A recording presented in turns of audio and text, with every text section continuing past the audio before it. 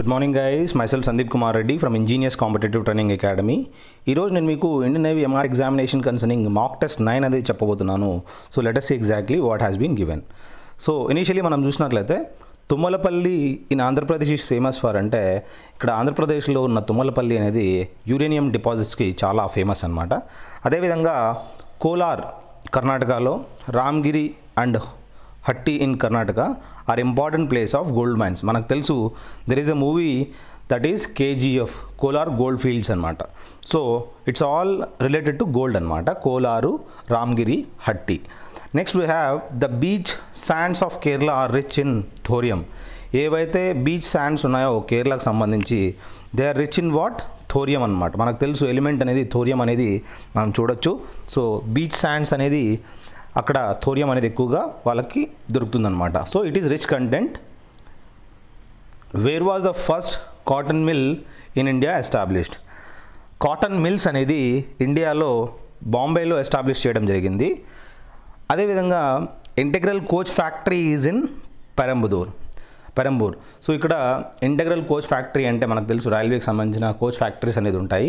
So ఈ పెరంబూర్లో ఎక్కువగా అక్కడ కన్స్ట్రక్షన్ అనేది చేయడం జరుగుతుంది ఈ coach ఫ్యాక్టరీస్కి. Next first electricity commercially used in Darjeeling అనమాట.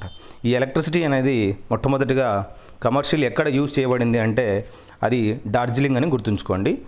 The largest number of cotton textile mills is in Tamil Nadu అనమాట. ఈ తమిళనాడులో ఇది largest number of cotton textile mills అనేది ఇక్కడ చేయబడుతుంది అనమాట. ఎక్కువగా టెక్స్టైల్స్ అనేది మిల్స్ అక్కడ ఉన్నాయన్నమాట తమిళనాడులో. నెక్స్ట్ ఏంటంటే MiG engines are assembled at, ఇప్పుడు మనకి మిగ్ ఫ్లైట్ తెలుసు కదా, ఆ మిగ్ ఫ్లైట్ అనేది ఎక్కడ అసెంబుల్ చేస్తారంటే, ఎక్కడ ఆ పార్ట్స్ అన్నీ అసెంబుల్ చేయడం జరుగుతుందంటే కోరాపూత్ అనమాట. ఇది ఒరిస్సాలో మనం చూడొచ్చు. సో మిగ్ ఇంజన్స్ అనేది అక్కడ పూర్తిగా అసెంబుల్ చేయడం జరుగుతుందన్నమాట. అంకాలేశ్వర్ and కాలోల్ are 2 oil fields in Gujarat అనమాట. అంకాలేశ్వరు మరియు కాలోల్ అనేటివి ఈ 2 ఆయిల్ ఫీల్డ్స్ అనమాట. ఎక్కడున్నాయి అంటే గుజరాత్లో ఉన్నాయని మనం గుర్తుంచుకోవాలి. అదేవిధంగా the విశ్వేశ్వరాయ iron and steel limited is located అంటే విశ్వేశ్వరాయ ఐరన్ మరియు స్టీల్ అనేది లిమిటెడ్ ఎక్కడ లొకేట్ అయింది అంటే భద్రావతి మీద చూసినట్లయితే ఇక్కడ విశ్వేశ్వర ఐరన్ మరియు స్టీల్ లిమిటెడ్ అనేది మనం అక్కడ చూడొచ్చు అనమాట. Bhilai steel plant was built with collaboration with, ఈ బిలాయ్ స్టీల్ ప్లాంట్ అనేది ఉంది కదా, ఎవరితోటి కొలాబరేట్ అయ్యి ఇది కన్స్ట్రక్ట్ చేయడం జరిగింది అంటే సోవియట్ యూనియన్ అనమాట. అంటే USSR, United Soviet state, Russia అనమాట. సో ఈ రష్యాతోటి ఇది బిలాయ్ స్టీల్ ప్లాంట్ అనేది టైఅప్ అయ్యి కన్స్ట్రక్ట్ చేయడం జరిగింది. నెక్స్ట్ ఏంటంటే first iron and steel industry of India established at Jamshedpur అనమాట. జంషెడ్పూర్లో మనకు తెలుసు జంషెడ్ టాటా అంటారు. సో ఇక్కడ టాటా స్టీల్ కంపెనీ చాలా ఫేమస్ అనమాట. First iron and steel industry of India అనేది అక్కడే ఎస్టాబ్లిష్ చేయడం జరిగిందనమాట.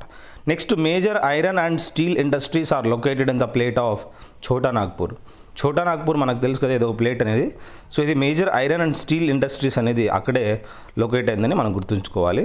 The major ship building centre is located in కొచ్చిన్లో. ఇక్కడ మనం చూసినట్లయితే మేజర్ షిప్ బిల్డింగ్ సెంటర్ అనేది అక్కడ ఉందని మనం తెలుసుకోవచ్చు. రీసెంట్గా మనం చూసినట్లయితే అక్కడ ఈవెన్ కన్స్ట్రక్షన్ జరుగుతుందన్నమాట.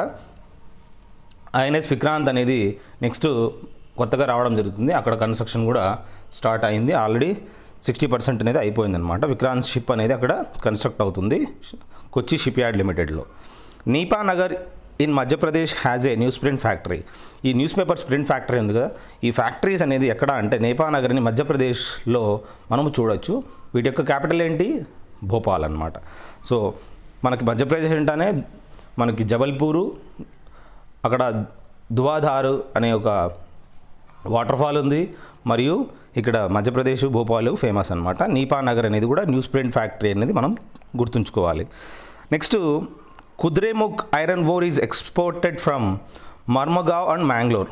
ఇక్కడ మనము కుద్రేముఖ్ అనేది ఐరన్ ఓర్ అనమాట, which is exported from మర్మగావ్ and Mangalore అనమాట. సో కుద్రేముఖ్ ఐరన్ ఓర్ అనేది మర్మగావ్ అండ్ మ్యాంగ్లూర్ నుంచి ఇక్కడ ఐరన్ అనేది ఎక్స్పోర్ట్ చేయబడుతుంది అనమాట. సో ఓవరాల్ ఏంటంటే మర్మగావ్ అండ్ మ్యాంగ్లూర్ అనేది, మర్మగావ్ is in Goa, so Mangalore it's in Karnataka. So అక్కడి నుంచి మనము ఈ కుద్రేముఖ్ ఐరన్ ఓర్ అనేది ఎక్స్పోర్ట్ చేయడం జరుగుతుంది అనమాట. Diesel locomotive works of the Indian railways is situated at Varanasi. ఈ లోకోమోటివ్ వర్క్స్ అంటే రైల్వే ఇంజిన్ కన్సర్నింగ్ ఏదైతే వర్క్స్ ఉంటాయో అవన్నీ డీజిల్ లోకోమోటివ్ వర్క్స్ అనేది ఇండియన్ రైల్వేకి సంబంధించిన ఎక్కడ అంటే వారణాసిలో అక్కడ మనం చూడొచ్చు. సో అక్కడ ఆ వర్క్స్ అనేది జరుగుతాయి అన్నమాట. The port with free trade zone అంటే ఏ పోర్ట్ ఈ విధంగా ఫ్రీ ట్రేడ్ జోన్ అంటే కాండ్లా అని మనం తెలుసుకోవచ్చు. ఏ పోర్టు ఈ విధంగా ఫ్రీ ట్రేడ్ జోన్ అని అంటే కాండ్లా అనమాట. India has the monopoly in the international market in the supply of mica అనమాట.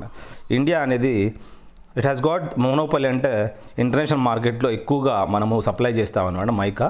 సో మనము చాలా లీడ్లో ఉన్నాం. మోనోపాలీ అంటే ఏంటి, మనమే వీఆర్ ద సెల్లర్స్ అనమాట, మెయిన్ సెల్లర్స్. మిగతా ఎక్కడ ఏ దేశం వాళ్ళు కూడా ఈ మైకా అనేది వాళ్ళు సేల్ చేయడం లేదనమాట.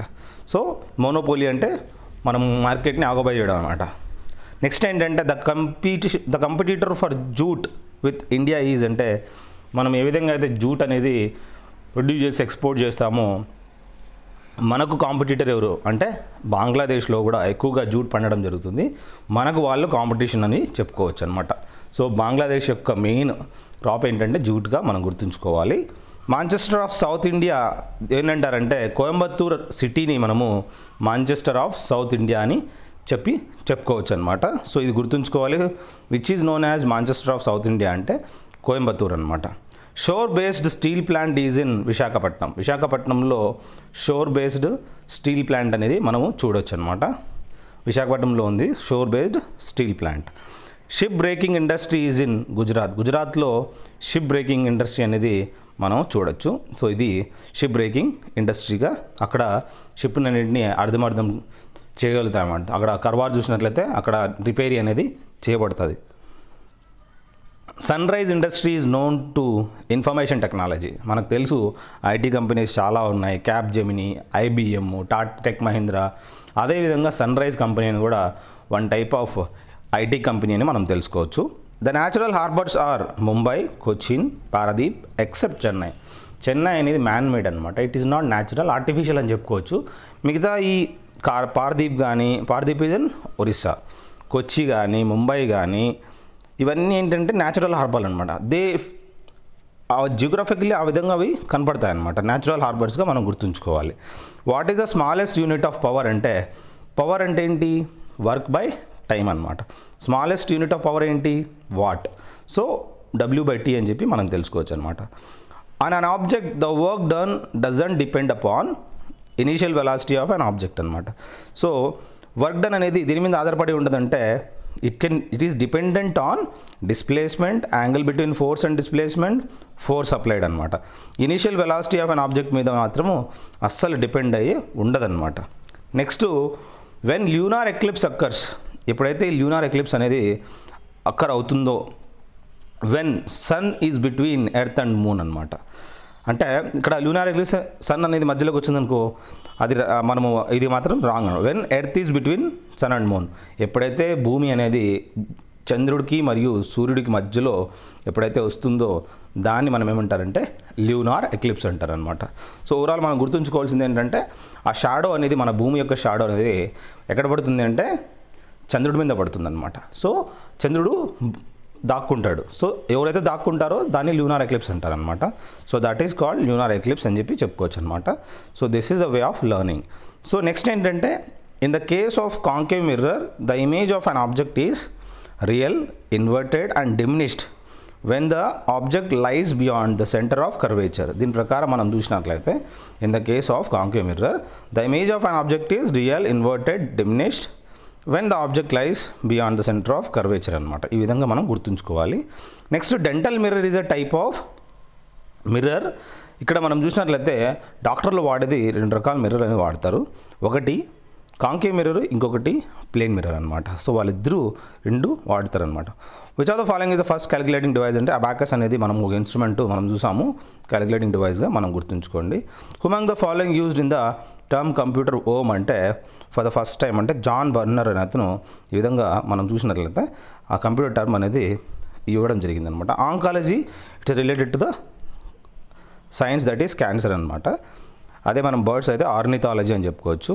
ఏ ఇన్స్ట్రుమెంట్ ఈ విధంగా ఇంటెన్సిటీ ఆఫ్ ఎర్త్క్వేక్ అంటే భూకంపాన్ని మెజర్ చేయడానికి యూజ్ చేస్తారంటే రెక్టార్ స్కేల్ అనేది యూజ్ చేయడం జరుగుతుంది. యామ్మీటర్ అయితే మనం కరెంట్ యూజ్ చేస్తారు. ఇక్కడ హైటోమీటర్ కాదు, ఓడోమీటర్ అంటే మనము బండ్లలో స్పీడోమీటర్ ఉంటుంది, దాన్ని ఓడోమీటర్ కూడా అని చెప్పుకోవచ్చు. Which are the following planets has the largest number of planets అంటే వీటికి ప్లానెట్స్ అనేది ఎక్కువగా ఉంటాయంట. ఇప్పుడు మనం దీంట్లో actually Jupiter is the right answer, so make it correction. Jupiter, దాని తర్వాత సాటర్న్ అనేది రావడం జరుగుతుంది. జూపిటర్కి నియర్ అబౌట్ 60 అనేది శాటిలైట్స్ ఉన్నాయన్నమాట. నెక్స్ట్ మనం మ్యాథమెటిక్స్ చూసినట్లయితే ఏ number that must be subtracted from 925564 to make it equal to the sum of so and so. ఇక్కడ 234251 352421 అనేది యాడ్ చేసిన తర్వాత మనము 925564లో నుంచి ఆ వచ్చిన రిజల్టెంట్ని చేస్తే మనం మైనస్ 238892 అనేది, అంటే ఏ నెంబరు మైనస్ చేస్తే ఈక్వల్ అవుతుంది అని అంటున్నాను అనమాట. ఈ విధంగా నెంబర్ అనేది ఈక్వల్ చేస్తే 238892 అనేది 925564లో మైనస్ చేస్తే మిగతా ఇచ్చిన ఈ రెండు కూడిక అనేది ఈక్వల్ అవుతుంది అనమాట. కొన్ని టర్మినాలజీ అనేది చాలా ఇంపార్టెంట్. ఇలాంటి మిమ్మల్ని టైం వేస్ట్ చేయడానికి ఇలాంటి క్వశ్చన్స్ అనేది ఒక్కొక్కసారి ఈ టర్మినాలజీ ఇచ్చి మిమ్మల్ని కన్ఫ్యూజ్ చేస్తారు. Next the average of 3 sisters is 15 అనమాట. సో 3 sisters యావరేజ్ 15 అయితే ఏజ్ అనేది టోటల్ ఎంత, 15 × 3 45 అనమాట. If the age of 2 sisters are 12 years, ఆ 2 sisters ఏజ్ ఎంత అంటే 12 years అంట అండ్ 15 years. సో ఇక్కడ మనం గుర్తుంచుకోవాల్సింది ఏంటి, ఏజ్ ఆఫ్ ద 3 sisters 15 అయితే టోటల్ 45 అవుతుంది, 2 sisters మాత్రం 12 years అంటే 12 × 2 24 అనమాట. So and 15 years, so 12 and 15 years అనమాట. సో వీళ్ళిద్దరు సమ్ ఎంత, 12 + 15 27 అనమాట. సో ఆ 27 అనేది ఈ 45లో మైనస్ చేస్తే 18 years అనేది థర్డ్ సిస్టర్ రావడం జరుగుతుంది. సో ఓవరాల్ ఏంటంటే వాళ్ళ యొక్క సమ్లో నుంచి వీళ్ళిద్దరు సమ్ తీసేస్తే థర్డ్ సిస్టర్ ఏజ్ అనేది రావడం జరుగుతుంది. The greatest number that divides 38 and 68 leaving 8 as remainder in each case is. ఇక్కడ మనం చూసినట్లయితే ఏది greatest number that divides 38 and 68 leaving 8 as remainder in each case అన్నాడు అనమాట. సో ఓవరాల్ ఏంటంటే 8 రిమైండర్ కాబట్టి, సో ప్రతి ఒక్క దాంట్లో నుంచి 8 తీసేయండి. 38 68లో తీసేస్తే మనకి 30 మరియు 60 అనేది రావడం జరుగుతుంది. వాటి యొక్క గ్రేటెస్ట్ నెంబర్ ఏంటంటే అంటే హైయెస్ట్ కామన్ ఫ్యాక్టర్ అనమాట. సో దట్ ఈస్ 30 అని మనం తెలుసుకోవచ్చు అనమాట. So 30 is the greatest common factor for this అనమాట. సో 30 అనేది మనం చూసినట్లయితే విచ్ దట్ డివైడ్స్ 38 and 68 ఏ విధంగా అని గుర్తుంచుకోవచ్చు. సో ఓవరాల్ హెచ్సిఎఫ్ఏ ఈ గ్రేటెస్ట్ నెంబర్ అనమాట. The perimeter of rectangle and square are same అనమాట. సో రెక్టాంగిల్కి ఎంత 2 × L + B అనేది పెరిమీటర్ అయితే, స్క్వేర్ ఎంత 4A అనమాట. సో అవి ఈక్వల్ అయితే, సో ఇక్కడ ఏమేం చేశాడు, length and breadth of the rectangle are 10 centimeters and 8 centimeters. So అది ఇప్పుడు మనకి 2 × L + B అనేది సబ్స్టిట్యూట్ చేస్తే ఆన్సర్ అనేది మనకు వచ్చేస్తుంది కదా. ఇక్కడ 8 × 2 = 36. 36 ఈజ్ ఈక్వల్ టు ఎంతకి 4Aకి. అప్పుడు ఏ ఎంత 9 అనమాట, ఈజీగా వెళ్ళిపోతుంది. So A = 9. సో ఆ విధంగా మనము ఏరియా ఆఫ్ ఎ స్క్వేర్ ఎంత, A² = 81 అనమాట. సో అప్పుడు ఏరియా ఆఫ్ ఎ స్క్వేర్ అనేది A² కదా 81. A = 9 వచ్చినప్పుడు ఈజీగా మనం A² అంటే 81 అని పెట్టుకోవచ్చు అనమాట. Which of the following measures of 3 angles can be those of a triangle whose angles are as follows. So దీని ప్రకారం మనం చూసినట్లయితే ఏది పర్ఫెక్ట్ ట్రయాంగిల్ అనేది కావడం జరుగుతుందని అడుగుతున్నాడు అనమాట. దీని ప్రకారం మన పర్ఫెక్ట్ ట్రయాంగిల్ అనేది మనము దీంట్లో సమ్ ఎంత ఉండాలి, 180 degrees అనేది ఉండాలి. 52, 69, 79 అనేది గ్రేటర్ దాన్ 180 అవుతుంది. మిగతాది 30, 69, 71 అనేది 170 మాత్రమే అవుతుంది. 132, 169, 59 అనేది గ్రేటర్ దాన్ 180 degrees. 32, 69, 79 మాత్రము యాడ్ చేస్తే ఖచ్చితంగా 180 degrees అనేది రావడం జరుగుతుంది. So some of the 3 angles ఎంత ఉండాలి, 180 degrees ఉండాలి. నెక్స్ట్ ఏంటంటే సింప్లిఫై. ఈ విధంగా 6 division 6 + 6 × 6 - 6 ఇది యాజ్ పర్ బాడ్ మాసే కంపల్సరీ మనం చేయాలి. ఈ బాడ్ మాస్ ప్రకారం మనం చేస్తే ఈజీగా మనకి 31 అనేది ఆన్సర్ రావడం జరుగుతుందన్నమాట. నెక్స్ట్ ఏంటంటే ఏ train is running at a speed of 75 km/h. How much time will it take to cover a distance of 350 kilometers అనమాట. 75 km/h అనేది చూసినట్లయితే ఒక గంటకి అంటే 60 నిమిషాలకి 75 కిలోమీటర్లు పోతుందంట. అదే 75 కిలోమీటర్లు 60 నిమిషాలకు పోతే 1 కిలోమీటర్ ఎన్ని నిమిషాలు పోతుంది?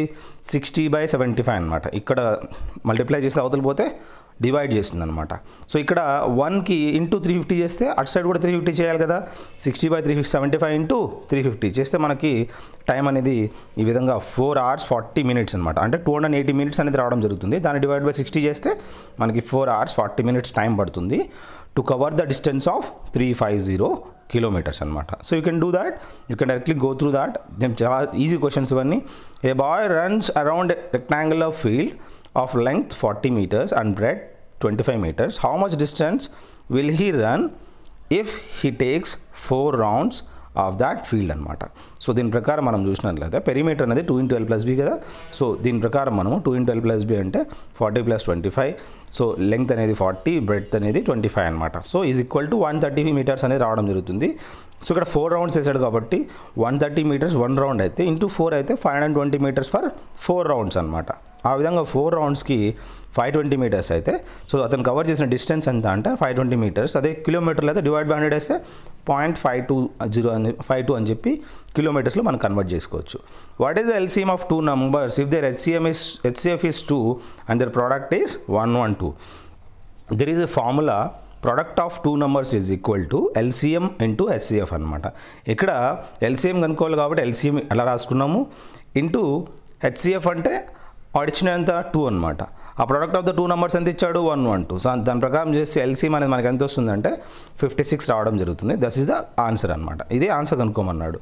If 1 number exceeds another number by 36, ఒక నంబర్ అనేది ఎక్సీడ్స్ అనదర్ నంబర్ బై 36 అనమాట. సో దీని ప్రకారం మనం ఏంటంటే x - y అనేది x అనేది ఎక్సీడ్స్ అంటే ఎక్కువ అనమాట, బై అనదర్ నెంబర్ అంటే y అనమాట. x - y is equal to ఎంత? 36. అయితే the sum of both the numbers is అంటే 48. x + y ఎంత అంటే 48 అనమాట. సో దాని ప్రకారం మనం చూసినట్లయితే x + y x - yలో ఈ ఈక్వేషన్స్ ఈక్వలైజ్ చేస్తే +y - y క్యాన్సిల్ అయిపోతుంది. 2x = 48 + 36 అంటే 84 అనేది ఆన్సర్ రావడం జరుగుతుంది. x = ఎంత? 84/2 అనమాట. సో ఇక్కడ x = please make it as 42. So x = 42 అవుతుంది. అప్పుడు y = ఎంత అంటే x - yలో ఈ 42 అనేది సబ్స్టిట్యూట్ చేస్తే xలో, సో దెన్ y = 6 అనేది రావడం జరుగుతుంది. ఈ విధంగా మనం ఆ నెంబర్స్ అనేది x అండ్ y అంటే 42 and 6 అని ఈజీగా మనం కనుక్కోవచ్చు అనమాట. సో ఇలాంటి క్వశ్చన్స్ అనేది కూడా చాలా ఇంపార్టెంట్, మీకు లీనియర్ ఈక్వేషన్స్ ప్రకారం కనుక్కోవాల్సి ఉంటుంది. ఏ father increases pocket money of his son by 20%. 20% ఏంటంట? 1/5. సో 5 కాస్త ఏం చేస్తాడు? 6 చేస్తాడు అనమాట. ఇఫ్ ఈ సన్ గెట్స్ అంటే 5 అనేది 6 రూపాయలు ఇస్తాడనమాట. 5, సో ముందు 5 రూపాయలు ఇస్తుంటే ఇప్పుడు 6 రూపాయలు ఇస్తాడంటే ఇప్పుడు 6 రూపాయలు ఎంతకు సమానము? If sun gets ₹300 after increment, ఇప్పుడు ఎంత అవుతుంది? ఇంక్రిమెంట్ తర్వాత 300 ఇస్తున్నాడు. 6 ఎంతకు సమానము అంటే ముందు 5 రూపాయలు ఇస్తా అంటే కదా, ఇప్పుడు 6 రూపాయలు ఇస్తున్నాడు అనమాట. కానీ ఇక్కడ లెక్కలో ఏమి ఇచ్చాడు? 300 ఇచ్చాడు. r అనేది ఈ విధంగా 300కి ఈక్వల్ కాబట్టి 6 × 550 అంటే 300 is the answer for this. After increment తర్వాత ఏమైంది అంటే 300 అయిందనమాట. సో ఇప్పుడు ముందు ఎంత ఇచ్చేవాడు అంటే 5 × 50 అంటే 250 రూపీస్ ప్రీవియస్లీ ఇచ్చేవాడు. ఇప్పుడు ఏం చేస్తున్నాడు?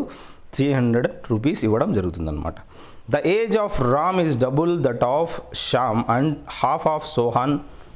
సో ఓవరాల్ ఏంటంటే ఏజ్ ఆఫ్ రామ్ అనేది డబుల్ టు ద శ్యామ్ అనమాట. సో రామ్ అండ్ శ్యామ్ చూసినట్లయితే ఇక్కడ Shyam is older than Mohan.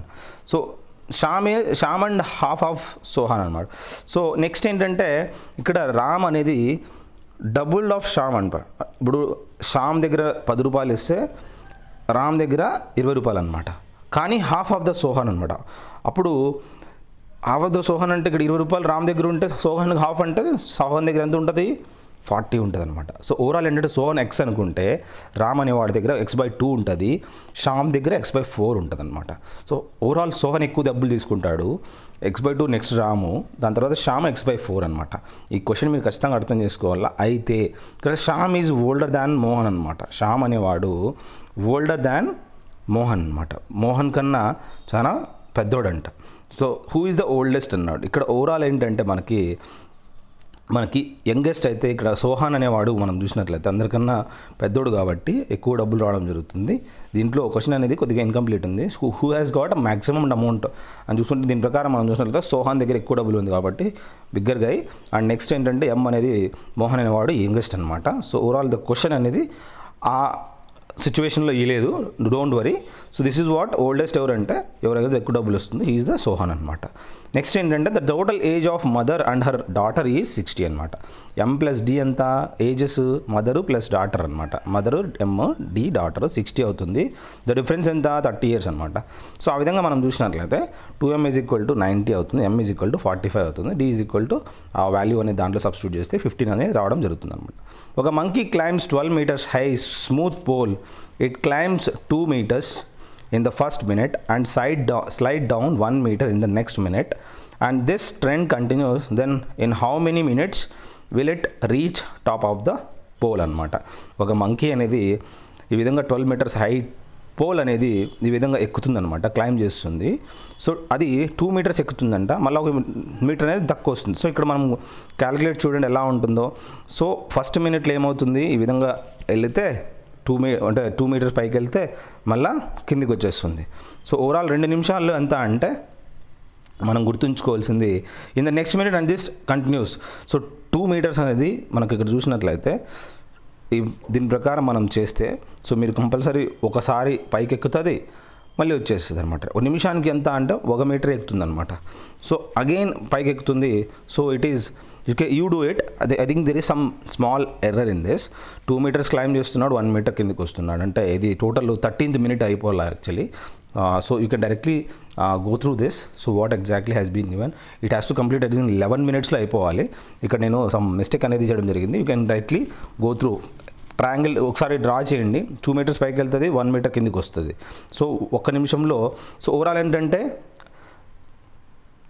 ఇక్కడ ఏంటంటే దిస్ ఇస్ ఓకే, 1 meter పైకి వెళ్తుంది కానీ 1 నిమిషం మాత్రం డౌన్ రావడానికి టైం తీసుకుంటుంది అన్నమాట. 2 minutes అనేది 1 meter ఎక్కుతుంది. సో దాని ప్రకారం మనం చూసినట్లయితే ఈ సెకండ్ మీటర్ అనేది ఈ విధంగా 1 2 3 4 అప్ టు 11 వరకు చేస్తే మనకి టోటల్ అయిన 21st minute ఈ విధంగా పూర్తిగా పోల్ అనేది ఎక్కుతుందని మనం కనుక్కోవచ్చు.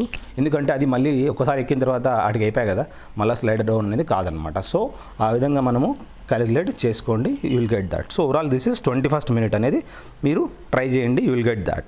సో ఓవరాల్ ఏం లేదు, ఆ క్యాలిక్యులేషన్స్ అని ఆ విధంగా చేయాలి. 2 నిమిషాల్లో 1 meter ఎక్కుతుంది, మళ్ళీ 2 నిమిషాల్లో 2 meter ఎక్కుతుంది, మళ్ళీ 2 నిమిషాల్లో అట్లా ఆ విధంగా క్యాలిక్యులేట్ చేసుకుంటే 11th minute మాత్రం ఇక్కడ చూసినట్టు 11 into 2 22 అనమాట. సో 22 minutes తర్వాత 1 meter అనేది అంటే అక్కడ 10 meters వరకు వెళ్తుంది, మళ్ళీ అక్కడ నుంచి డైరెక్ట్గా 12 meters వెళ్ళిపోతుంది అనమాట. సో 13 అక్కడ 23rd minute ఈ విధంగా చూసినట్లయితే సో వెళ్ళిపోతుంది అనమాట. You can directly go through that.